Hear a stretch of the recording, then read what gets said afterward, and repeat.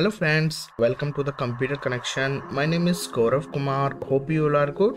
So today I will tell you how to fix copy paste not working in Windows 11 or 10. You can also apply these method in Windows 8 or 7.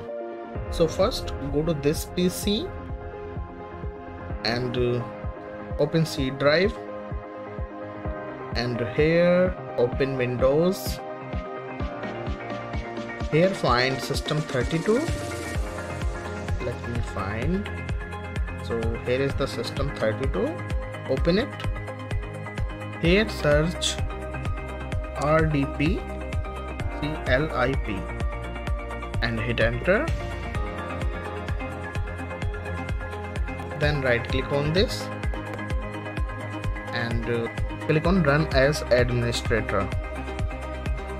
After this process, search here DWM and hit enter, and again right click on this, then click on run as administrator. After this process, restart your PC, and if you are still facing problem, then go to the Windows search bar, then search CMD and open with run as administrator. Here type this command and hit enter. Then restart your PC, and if you are still facing problem, then again go to CMD and open with run as administrator, and here type this command,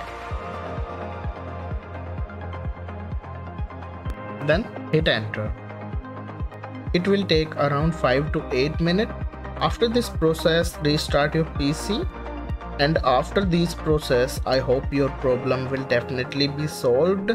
If your problem is solved, then don't forget like, comment and subscribe. Thanks for watching.